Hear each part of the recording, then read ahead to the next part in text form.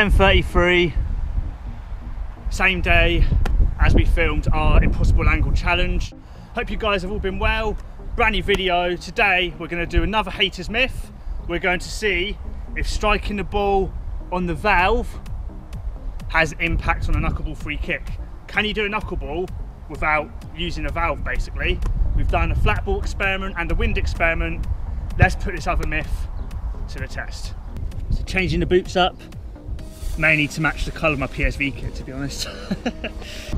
So for those of you that don't know, a lot of people think that you can only strike a knuckleball or get the knuckleball effect when you shoot on the valve, the ball. So the valve is essentially the area on the football where you pump up the football. Simple as that, really. Not much else to it. The SD card error keeps appearing. It's just not worth the stress for this video. So let's set up. New bounce football. We're going to shoot from, where am I feeling? My favourite spot.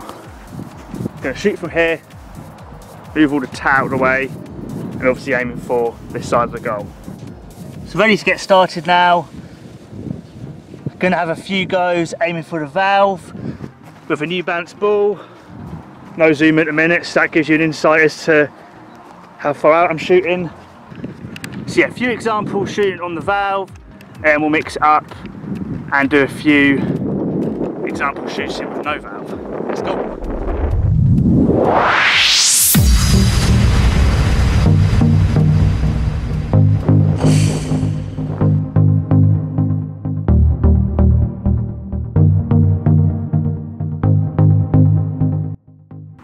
So there we go, guys. A few examples there for you to see the knuckleball movement when striking the valve.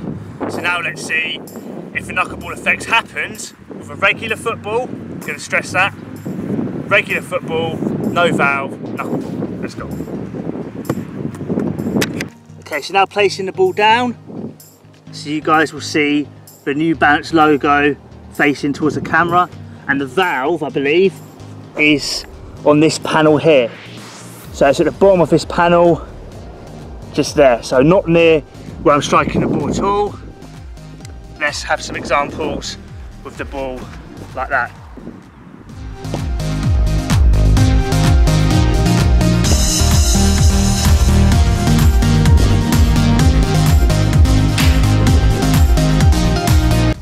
Taking a risk here using the GoPro.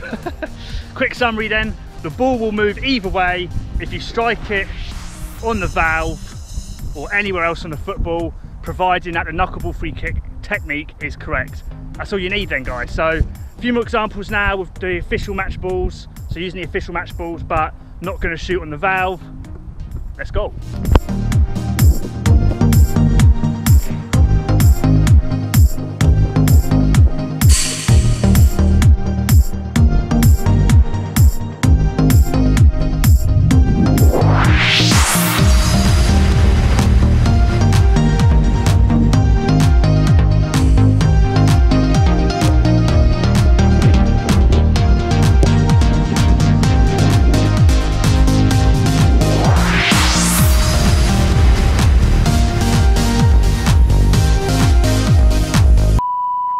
Low battery.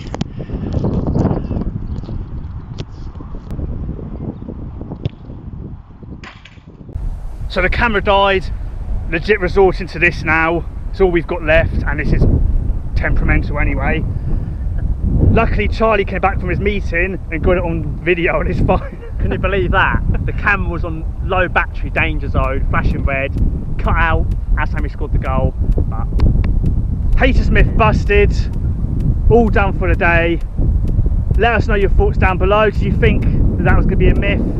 You don't need to shoot on the valve. It's all in the knuckleball technique. Thanks for watching, guys.